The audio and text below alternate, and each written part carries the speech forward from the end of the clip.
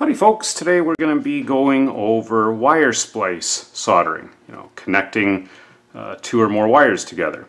And I'm going to be showing you the 4 basic methods that I have used for many years successfully. By all means, these aren't the only ways to splice wire together, but they're the ones I'm the most comfortable with. Basically, we're going to be taking them in order. We're going to be doing a lap splice. We'll also do a lap with a pigtail. We're going to be doing a lineman splice, a strand splice, and a butt splice. Depending on the size of wire you have, the length of wire you have to work with, and the application will largely dictate what splice type you use. There's not one perfect splice for every wire and application. I'm going to be starting with the smaller stuff first and working to the big stuff. We've got, this is 26 gauge, small servo type wiring. We've got 16 gauge automotive here. I've got some 14 gauge silicone or test lead type wire and some big 10 gauge. And each one will have a different method of joinery here. This splicing is all done on stranded wire. All the same methods could be used for single strand except for the strand splice, which when we do it you'll see why that is. So we'll start with the lap splice. Lap splices are pretty much my favorite method for connecting short, small wire. They're great when you don't have much length to work with, and they're also a really nice method to join wires onto components such as LEDs. If you wanted to solder a resistor onto a wire, a lap joint's a great way to do it. Solder components right to each other, or like a current limiting resistor onto an LED. Lap joints work great for all those purposes. So specifically for smaller wire, again this was 26 gauge. So I'm just going to solder these two little servo wires together. And first thing I do is tin the ends. You want to strip, again you don't need much length. There's probably maybe only a couple of millimeters of stripped wire here. And I like using these helping hand things. You can try to align them once you've got them tinned, but I generally I keep one held in one of the helping hand clips, and I hand hold the other one. You've noticed on the helping hands that I've put heat shrink tube over the jaws just to protect the wire a little bit. Found if it's just the metal, it can sometimes pierce the insulation. Now generally you're going to want to insulate your connector obviously, or your joint, with heat shrink. So you have to put your heat shrink over first, because once you solder it, of course you can't get it back on. And we'll just get solder out here.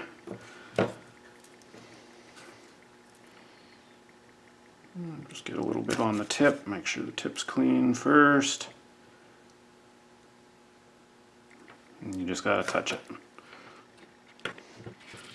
And then just make sure it's nice and smooth, and then you just, you would put your heat shrink over and shrink it.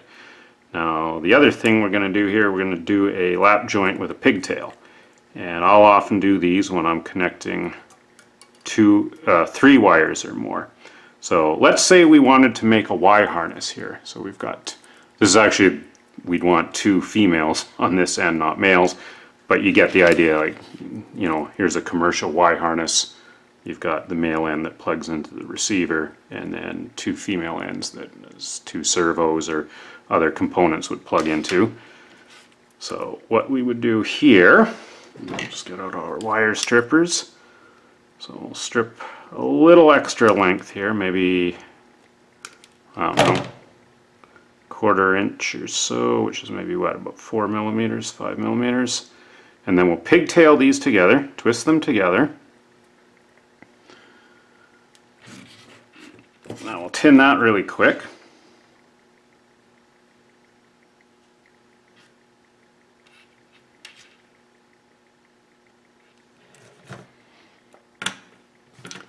I'll just chop a little bit off. So now we've got that. And say we were going to solder this on, then you would just do another lap joint there, and you'd be done there. And you'd have those connected then. And you do the same for all the others. One thing with lap joints, if at all possible, So you had a 2-conductor wire, and this is actually the same for any splice. So let's say we've got a 2-conductor wire and we want to join, to another 2-conductor wire. What you would generally do is you would have your joint offset, if that makes any sense.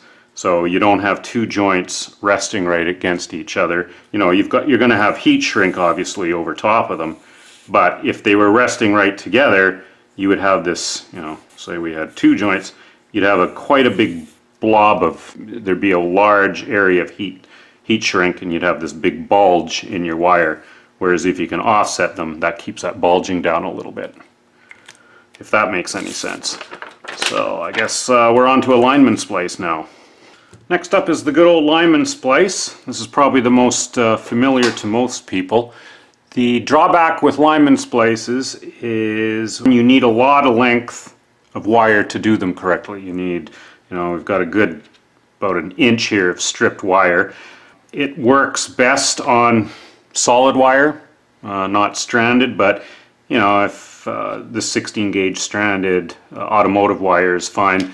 It wouldn't work with anything like high flex silicone. The bigger you go, the worse it gets, because you've just got hundreds and hundreds of strands of wire and there's just no way to keep them together. So when I do a lineman splice on stranded wire, I like twisting it together. You don't have to, I just find it easier to do, so it doesn't fray apart. And basically you just cross it in the middle, and then you start twisting it. So you basically put a little hook, so both ends are kind of hooked together like that, and then you twist them against each other. You're generally going counterclockwise, and ideally you would have, especially if you have solid or single strand wire, you generally you make sure the end of the wire is nicely flattened against the strand, because you don't want any little wires sticking up to punch through your heat shrink. Obviously you'd want to put your heat shrink on before you do this. Now these are really strong. Even like this is a strong connection. You could just put heat shrink on and be good, but I would much rather solder it. Let's go to 350. This is a little bit bigger of a wire here, and we'll just solder it up here real quick. With lineman splices, the industry standard, I think, for it to pass code, I believe you have to have at least 5 or 6 wraps, but this is just home RC hobbyist type stuff. But that's what you're looking for when you're done, and I can pretty much guarantee you could try to pull this apart and the wire will probably break somewhere instead of the splice giving out. Super strong and reliable splice, but you need the length to do it. The good old stranded splice. Now, as the name would apply, this only works with stranded wire. Here we've got some 14 gauge high flex silicone. This is a little harder to do because there are so many strands, and you don't want to twist these together when you strip the ends. The nice thing with this method is you don't need much length. So again, it's kind of like the lap joint in that respect, and it will work on larger wire. The reason you generally wouldn't do a lap joint with these is because when you tin them together, you've got these great big ends that are sticking out, where the small wire, they sit relatively flat in relationship to the thickness of the insulation. So you don't get this big harsh bulge, whereas these you would. So that's where this strand splice comes in. So basically you want the strands quite loose. In fact, if you want, you can even try to fan them out a little bit. Don't want them twisted together at all. Now the idea is you kind of just butt them up and press them together so all the little strands, you know, kind of mesh together, and then you squeeze it. You can try to twist those strands. I'm not a huge fan of this process, splice, but I have used it and it works well. So once you get them together, let's just hold them in our helping hands, make sure they're aligned nice and straight. The hardest part with this is making sure all the strands are sitting flat before you solder it. I'm going to dial this up actually. Go up to 370.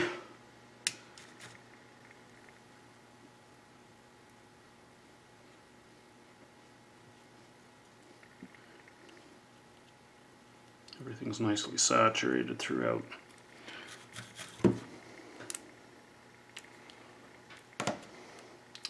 Again, you'd want to have your heat shrink on before you make the connection and the solder job. So yeah, it's not, you'll see it looks okay in this, but I didn't get underneath it. So ideally, if we wanted to do this right, we'd have to get the back side too. That's what's kind of hard with high flex silicone wire. You have to pretty much go all the way around it for the solder to penetrate, to get it on all sides, because it just acts as a huge solder wick. Okay, so that's a little bit better. But as you can see, it's kind of a messy job. Now, admittedly, I rushed here, but the main thing is there's no sharp edges, there's no loose strands of wire sticking out that would pop through your insulation, your heat shrink or electrical tape, however you want to insulate it. And it's strong, there's no doubt that that's a strong joint. For big wire, I like using a butt splice, and as the name suggests, you're butting your two connections right up to each other. Now, to do that, you need some type of sleeve. I'm sure most people have heard or seen of butt connectors. Those are those little connectors that you put over a wire end, you crimp it, but this is a soldering method. Now, what I use is I've often, you know, most of us have bullet pins lying around, old ones that we've used or whatever. You take a female bullet, and I just put, I use my little, you know, get a little pipe cutter, and I just cut the bullet off so you've got, you know, a little sleeve. You could also just go to the hobby shop and buy that thin-walled brass tubing of the right diameter to do this. If you know how to solder a you know, a bullet pin type connector onto a wire, this is essentially the same thing. You're just using, you're soldering both ends of the wire into the full length of the bullet, the female end of the bullet. So what I'll generally do is I'll just start with the wire, usually in the upright orientation like this, so I can get the solder and melt it right into the connector. You want the wires tinned before you even start this.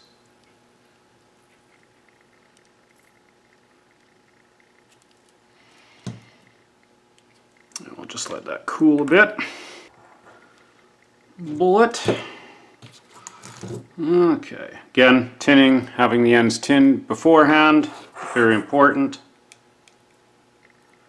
Just get some solder on the tip and on the wire, so we've got good heat conductivity into the bullet,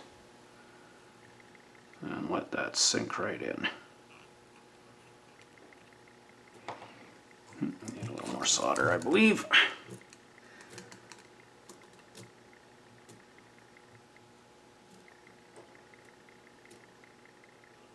There we go. Hold it nice and still, and we'll just have a look at this. So, you know, you could clean that off. There's some rosin from the flux on there. You could leave that on though when you put your heat shrink tube on. That'll help glue the heat shrink over. But you could clean it off with isopropanol or brake clean, something like that. But that's how I do all my big wire if I want to, you know, solder big wire together. One little tip on the helping hands, well, I remembered it. These things generally slide all over the place. So what I like doing is getting those little, you know, they're little stick-on rubber feet. These are really soft and really soft, sticky ones. And that helps this thing from moving around as you're, you know, putting force. With the small wire, you don't notice it, but on the big wire, you do. So that's my 4 little methods of splicing wire together. Use it if you think it'll help out. Cheers, folks. Have a good one.